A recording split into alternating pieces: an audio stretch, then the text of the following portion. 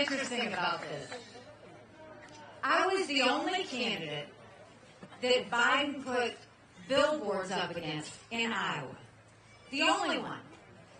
And in New Hampshire, I was the only candidate that the Democrats went after. And now in South Carolina, I'm the only candidate when that happens. What does that tell you? Biden is worried about us. He's not worried about Donald Trump. Because he knows that he can beat Donald Trump. He knows he cannot beat me. But you look at what happened a couple of days ago. Joe Biden is not going to be the Democrat nominee. You can look at the fact that even though special counsel said he was diminished, he gets up to get on stage and he's angry, but he can't get it out. He's messing things up.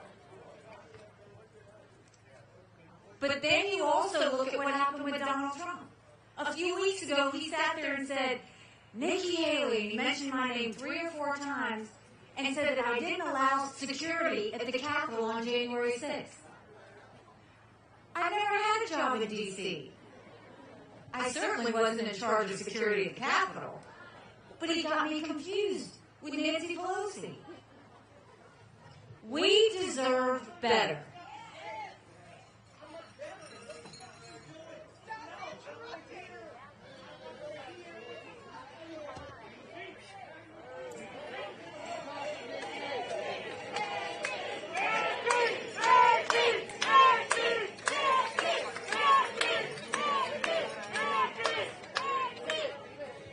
We have a choice to make. Everybody gets to go to the polls starting Monday. And when you go to the polls, you get to decide, do you want more of the same or do you want something new?